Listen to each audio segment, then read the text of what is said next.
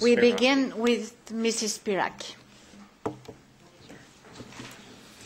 Thank you, Madam Chair. Thank you all, dear colleagues. Today the Commission is proposing an exception for our country that will allow Greece to take a deep breath and carry on the hard road that lays ahead.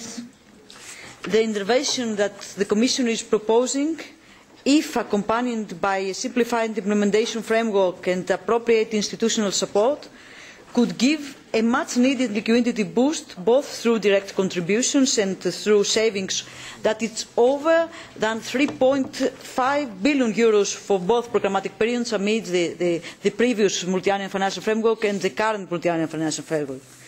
Dear colleagues, as you know, in Greece we will have snap elections on September 20, and according to the latest polls, the two main parties, New Democracy and Syriza, are very close, they are neck to neck.